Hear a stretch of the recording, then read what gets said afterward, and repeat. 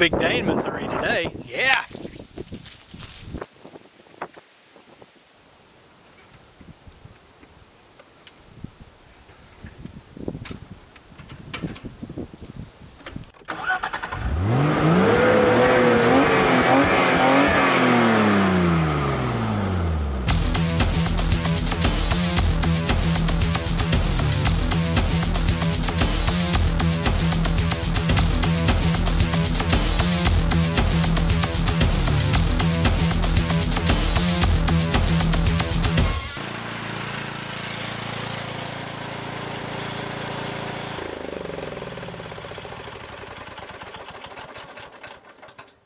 Got a big delivery coming. Yeah. Waited like 4 weeks for this thing, but I still have to wait for it here, but I thought I'd go ahead and get that undone. Well, hey, let's go have some fun. Well, while we're waiting on the delivery, thought we could just go out here and have a little fun. I brought the golf cart up here.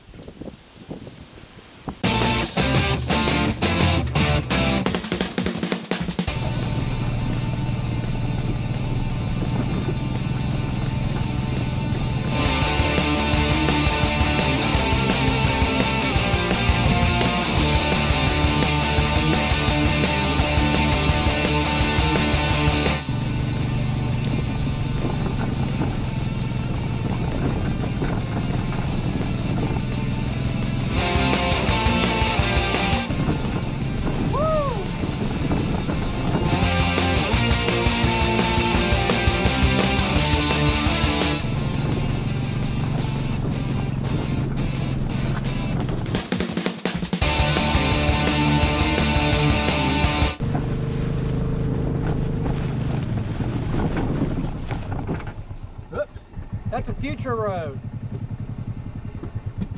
Can't go there yet.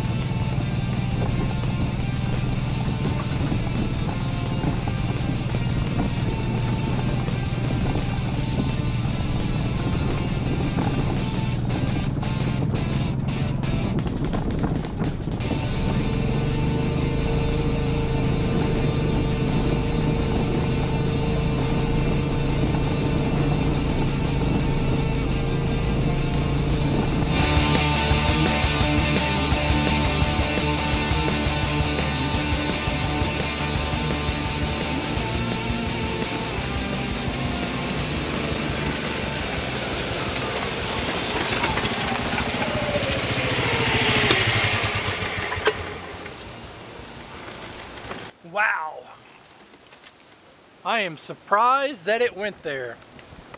I didn't take it on my one trail because I have to put the mule in four-wheel drive to get out of there to get up the hill, but this cart right here, wow. It handled those good, as you can see. I haven't looked at the footage yet, but I'm sure it's pretty bumpy, probably even more bumpier than what the GoPro can even handle. Well, I'm still waiting on my delivery. Let's see. Nope, no text message or nothing. He really isn't supposed to get here till later, but I'm just kind of hoping, you know, for an early delivery. I'm quite amazed with the GoPro footage. Oh my gosh. This cart here was bouncing all over the place. If you heard me yell anywhere in that video, that's because it just about knocked me out of it. But yet, the GoPro footage was smooth. I didn't think this thing would actually go up and down them trails. I mean, look at the tires that's on here. Don't know if you can see very good there. They're just regular old tires made for a golf course. But I'm looking into getting some knobby tires for this because these tires are thin and I'm afraid I'm going to get punctured by a rock. I think now this golf cart is in the best element. Riding out here on these trails. This thing is fun out there. I probably need to do an oil change on it. Maybe do a little carburetor cleaning. But this thing is fun. When it gets warm, I got these bright lights here and I can ride these trails at night. Well, still waiting for my delivery. It's not here yet. Haven't got a call or text from them. When they get here, I'll catch up with you all. It's here, right there. Mine's the one on the back. Well, let's figure out how they're going to get that off there. Okay, he's going to unload this thing out in the street. He actually has a little donkey thing that he moves them around. It's actually stored in my shed.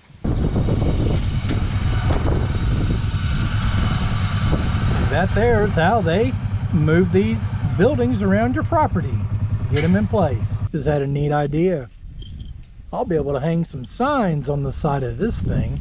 That's a neat trailer he has. It tilts up so he can let it down here in the back and then raise it up. And I'm guessing he's going to put these wheels, I don't know, he might put them underneath here in the back. I'm not sure yet.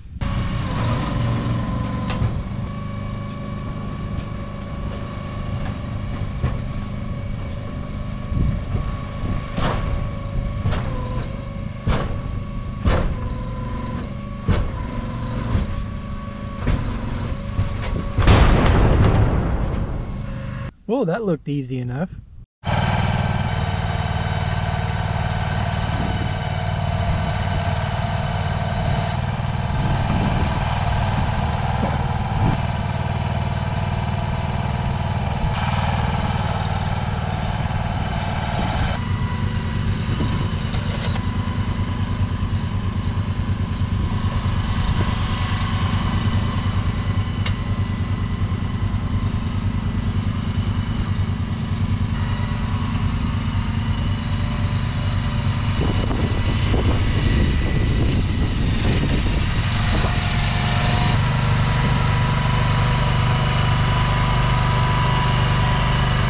This is so cool.